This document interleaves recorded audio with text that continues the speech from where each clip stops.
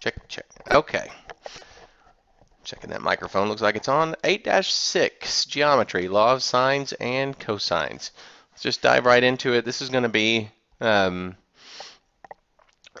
way that we can solve triangles that are not right triangles by using some information that we know about sines and cosines. So the law of sines simply looks like this. I can take the sine of angle A and make a ratio and put it over the side A, and that's going to be equal to the sine of B over B, which is also going to equal the sine of C all over C. So law of sines, pretty straightforward. We need a couple of angles and one side to use the law of sines. So let's take a look at an example. In this case, I've got two angles. I've got 60 and 78. I don't need to know what the third angle is. I could add up and subtract that from 180, but I don't need to know that. And so I know that I'm going to use the sine of 78. And because that's side A, angle A, I need to find side A, which is opposite that angle, so that's going to be 8. And then my next one is going to be sine of 60 all over its opposite side, which in this case would be x. And that's what we're going to try to find. So let's go ahead and hop on the calculator here. We're going to find the sine of 78, and that is 0.9781 all over 8. And then we're going to find the sine of 60, which is 0.8660. What's going to happen is I'm going to multiply that 0.8660 times 8,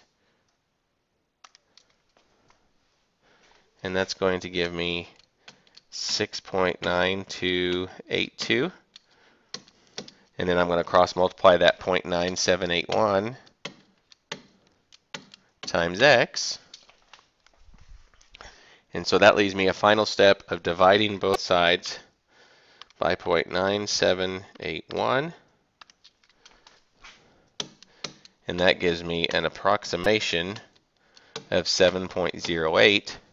In this case, they have asked us to round to the nearest tenth, so that's going to be 7.1. Okay, that's the law of sines. I've got a triangle that is not a right triangle. I've been given two angles and one side, so I use the law of sines on that one. Now, obviously our topic is the law of sines and cosines, so the next one is the law of cosines.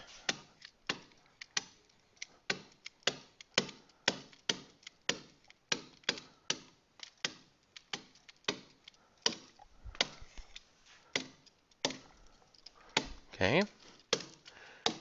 The law of cosines says this: a squared equals b squared plus c squared minus 2bc cosine of a. Notice the relationship of the a's.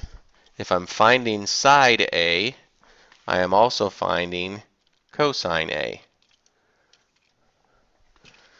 So what if I was finding side B?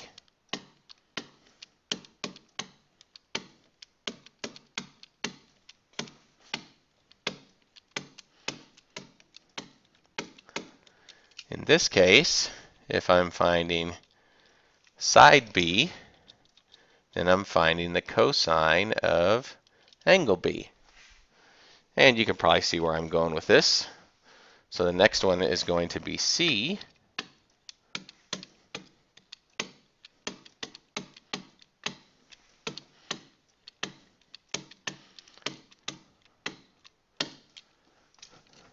And And so that is my third match.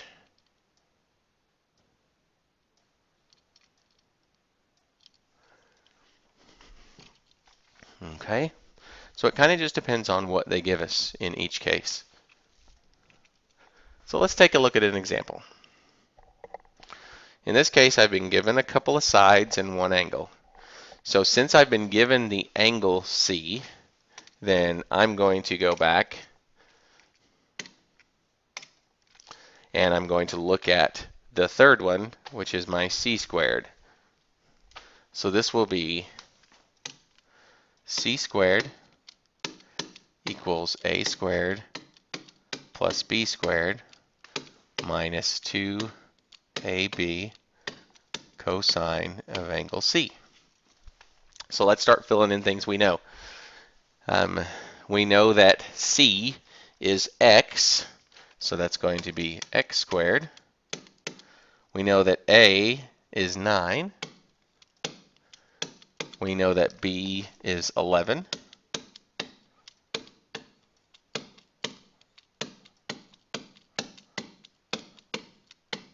And we're going to take the cosine of 28 degrees. So let's start filling in things that we know. Keep going. X squared equals 81 plus 121. That's going to be negative 2 times 9, which is negative 18. And 18 times 11 is 198, so minus 198. I'm going to go ahead and find the cosine of 28 degrees. That's going to be 0.8829.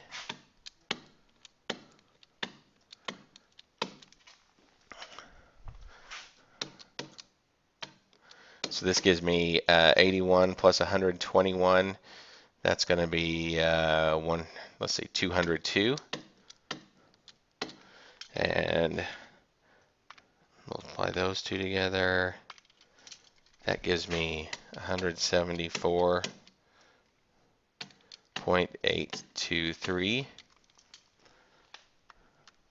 So I'm going to take 202 minus 174.823.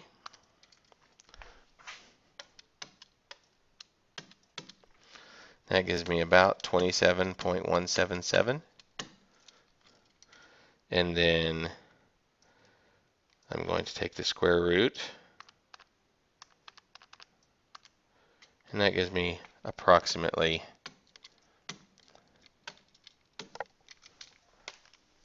5.2.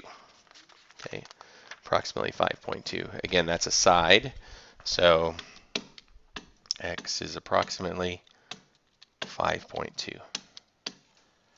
Okay, so that is the law of sines and cosines in about 8.5 minutes, a little under 8.5 minutes. So that is all.